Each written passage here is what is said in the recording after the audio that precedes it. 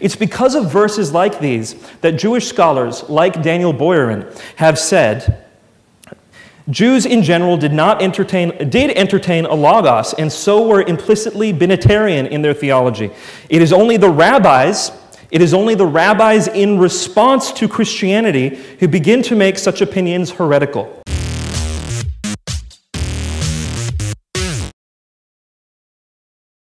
So Judaism never posited that there would be God come to earth in physical form, and then acting out in the world in that way. Judaism posits that God is beyond space and time. Occasionally he intervenes in history, but he doesn't take physical form. It's one of the key beliefs of Judaism, actually, is an incorporeal God. So that means that the idea is actually foreign to Judaism of a merged God-man who is God in physical form, but then dies and is resurrected and all this. It's just a different idea than exists in Judaism. So can God come into the world? The answer is yes, many times over. Genesis 3:8, for example, they heard the sound of the Lord walking in the garden in the cool of the day. So God comes and walks in the garden. Genesis 32:28 through 30.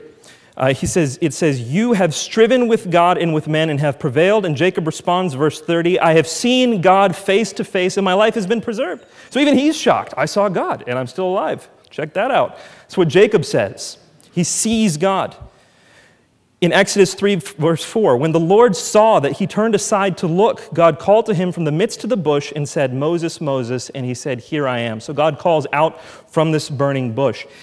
Interestingly, Nachmanides, who is a Jewish rabbi, has said that God can mitgeshem, he can incarnate. And when God was speaking out of the burning bush, that was indeed God. The Jews saw it that way too, that this is indeed God. Let's keep going a little bit further. Exodus 13:21. The Lord was going before them in a pillar of cloud, by day to lead them on the way, and in a pillar of fire to lead them by night, to give them light. Exodus 24, how much clearer can we get? They saw the God of Israel, and under his feet there appeared a pavement.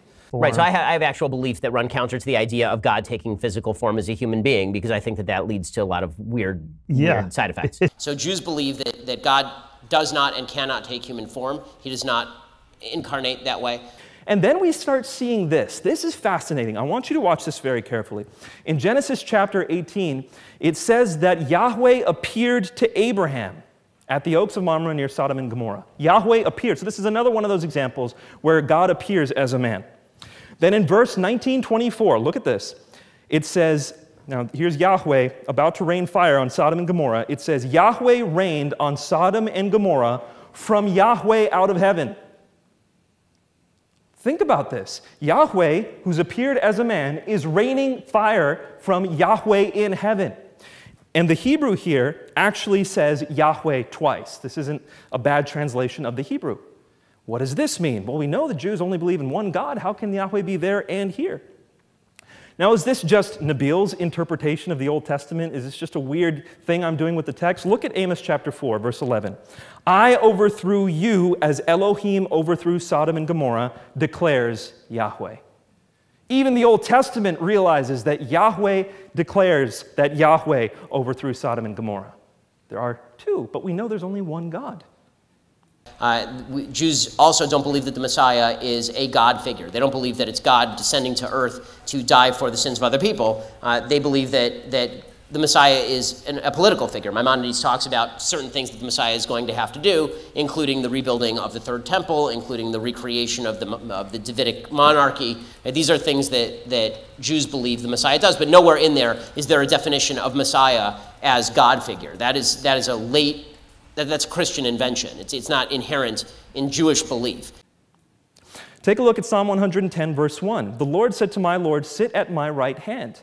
In that context, sitting at the right hand of God is like ruling the universe with God. And it says, the Lord said to my Lord. Once again, we see that there's almost as if there are two gods, but we know there's only one God. The Old Testament is very clear about that. This is one that I definitely want you to grasp. Daniel chapter 7, verse 13. Daniel sees the Ancient of Days, who is the Father, God. He sees God, and then he says in verse 13, I kept looking in the night visions, and behold, with the clouds of heaven, one like a son of man was coming. And he came even to the Ancient of Days and was brought near before him. Okay, so here's the Ancient of Days, and there's one who looks like a son of man, coming on the clouds of heaven. Deuteronomy 33 tells us only Yahweh comes on the clouds. But here's Son of Man coming on the clouds. So already we should be thinking, wait a minute, these are two God figures. And then verse 14 says this, and to him was given dominion, glory, and a kingdom, that all the peoples, nations, and men of every language might serve him. Wait a minute. To the Son of Man is given glory over heaven? That's what it says. And it says the people of every nation and language will serve him.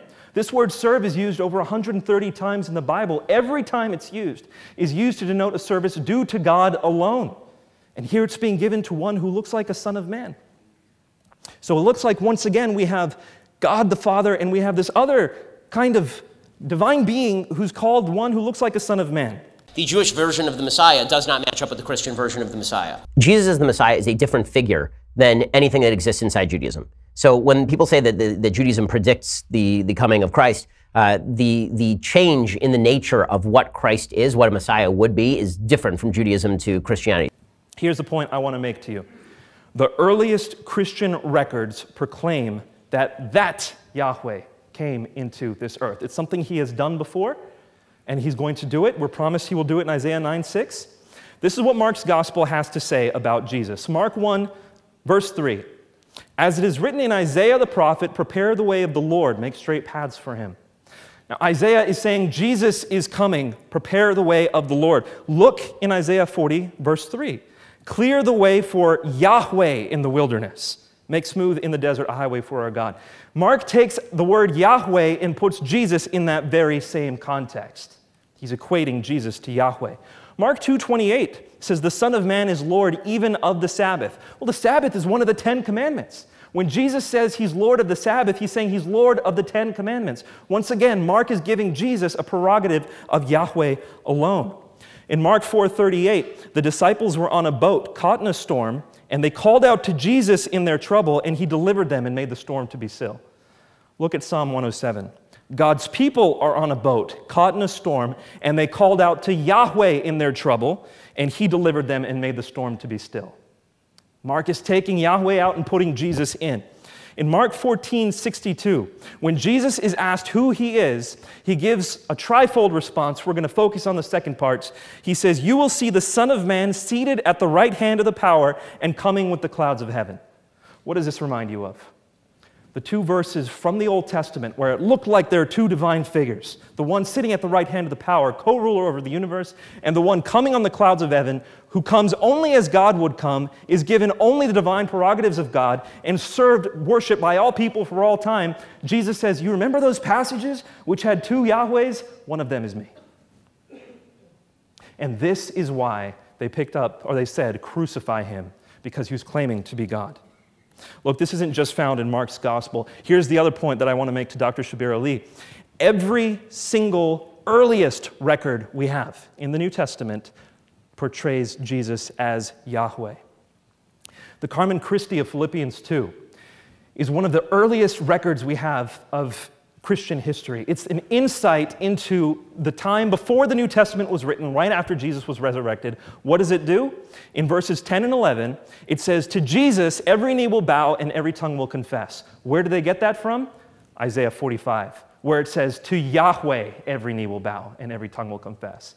Even before Mark's gospel, people are taking Yahweh's name and putting it in with Jesus. In 1 Corinthians 8:6, we see Paul, and sorry, this is actually pre-Pauline, as Bart Ehrman would argue. He does argue in his new book. The earliest, even before Paul, even before Mark, Christians took the Shema Yisrael, Yahweh Eloheinu, Yahweh Echad, took that and divided that up between two, the Father and the Son. And that's what 1 Corinthians 8:6 is. Now, it's possible, I mean, I've read all the messianic arguments about where this is foreshadowed in the book of Isaiah and all that. Jews obviously interpret those passages differently. So the argument typically made to Jews by Christians on this is that Jews are, it's forecast by the Bible. Right. And for Jews, we have a whole different read when you read the Hebrew about why this may or may not be true. But Christians claim the Old Testament predicts it's going to come, so you disagree. Well, I disagree because, I mean, I think a lot of the verses that are cited are actually misreads of the Hebrews. We have Jewish scholars today who say that Jews at the time of Jesus were binitarian. You refer to Daniel 7:13 and Mark's statement where Jesus seems to make the claim that he is that apparently divine figure. But you realize that in Daniel 7 rather, that this Son of Man that is spoken of there is not the Ancient of Days. This is the one who approaches the Ancient of Days. So you have here a divine figure, but not necessarily God. And in fact, not God, because God has to be the Ancient of Days. So aren't you doing the same equivocation thing where you're looking at my time up? Okay. Dr. Qureshi. I love talking about the Son of Man.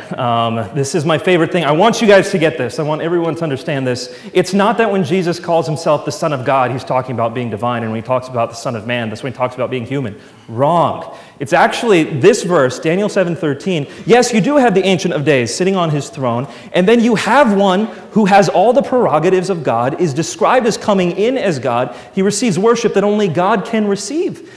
And this is why we say that, okay, you have two different persons who are both God, found in Daniel 7:13 and 14. It's because of verses like these that Jewish scholars, like Daniel Boyarin, have said, Jews in general did entertain a logos, and so were implicitly binitarian in their theology.